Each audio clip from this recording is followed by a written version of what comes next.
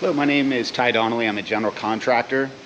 And I'd like to offer my solution to rebuild Hawaii together. My slogan for this is rebuild together. That is the main part of my solution. First part is to have the state government pause all property tax for the people that lost their home and people that lost their businesses. You know, we don't want these people to leave, so you got to help the people that lost their businesses even if their home's okay. So the first part, you pause property taxes, and then the second part is you have the community leaders meet with someone like me, an architect, builder, and someone that could do things really quick on the spot. I design everything. I could do this very fast. But you come up with 4 or 5 floor plans that people can choose and say, this is the one I want. You have the federal government step in and they provide a gate around each property and a FEMA home. You need, or a tent, some kind of personal home tent that people can stay on their property if they need to. And at least be where it is. And so that'd be the first part, a tent and a porta potty, a fence, a porta potty, and a tent for someone to stay on that property, and the services to handle that. The federal government also needs to pay for all the demolition and cleaning and scrapping each lot and the streets, having it ready. So you take each plan, you have someone like myself, or create a complete materials package, and that's dropped off at each house inside the gating, and then you organize free labor. So Maui's a great place. A lot of people want to help. A lot of people have been to Maui. They don't know how to help. So the best way to help is you have someone like me or a team of people organize volunteer labor. So the volunteer labor will be required to work 5 hours a day for 2 weeks. So 50 hours over 2 weeks, and then they get a free flight out there. And I think a lot of people want to do that. So where they have to stay, you have to provide tents somewhere up above Lahaina Luna or above each development, so they don't need rental cars. They're on the site, and it can be enjoyable. People can have common areas, and remember this: meet with the local people. People are going to have a lot of questions as their homes are about to be built, when they're being built. You have someone like me, team of people like me, run it all. And so now you have free labor coming over 2 weeks. If you want to stay longer, fine. You put in your work, I'll sign it off. Stay another 2 weeks. I mean, it's a lot of fun to do there. And then you're bringing life back into the community too, money being spent while these people are there. And, I'm totally nonprofit. I would volunteer all of my time. And now you have plans, you have lumber on site, you have tents, you have volunteer workers, and then you need more tents for residents, so that when your house is getting ready to be built, or if you just need to be there, your family has a tent to stay on up above the area where a community can be together. You're cooking together, you're talking story, you're playing music together while your home's being built. Hey, oh, Marvin, your home's getting built tomorrow. We'll all be there. I'll bring in my brothers, everyone, we're all going to come help you.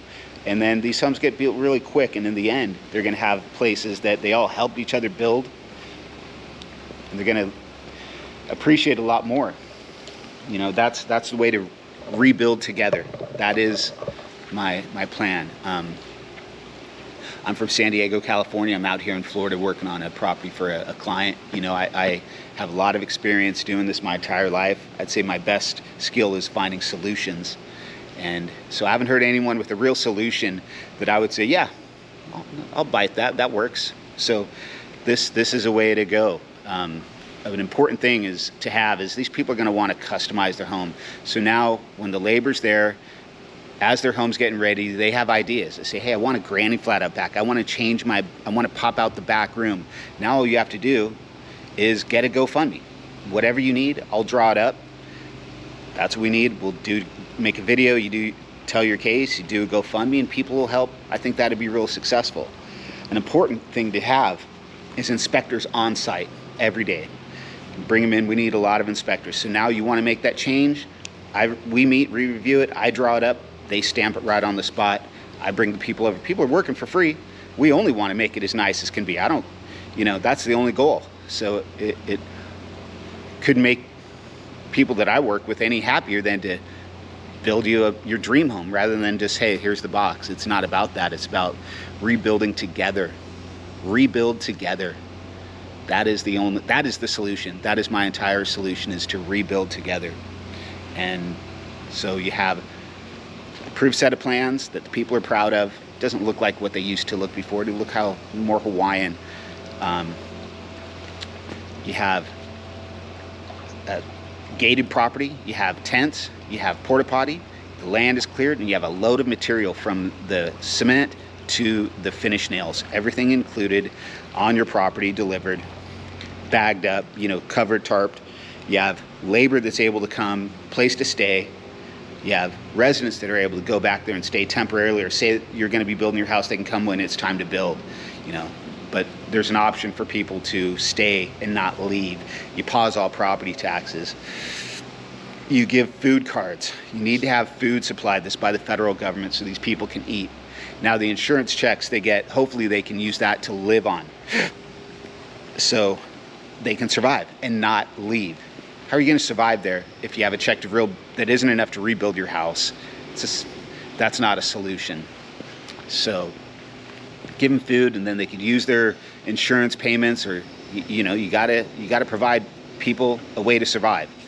So that's the federal government. $5 billion bucks. You give me that budget, I can take care of all this, and give the rest to the people for park development. I mean, there'll be so much left over if you have someone like myself run that budget. Okay, the budget needs to be a complete open book. Every dollar spent needs to be accounted for and easily opened up. You have a file where anyone can go on and website and see, this is what the money was spent. We spent that much money on him. And then it's all open and honest. If anyone comes out there to volunteer and they don't work, you have to have a sign off to get that written off on your taxes at the end of the year. You're not going to be staying in the tents if you're not working. You can 5 hours a day, that's not too much. And you can go and enjoy Hawaii. I think that's a great selling point. And it's an opportunity for people like myself who grew up there, went to high school there, Maui High, and people that have lived there for a long time, to actually help out and give back and quit ostracizing people like Oprah and The Rock for trying to help.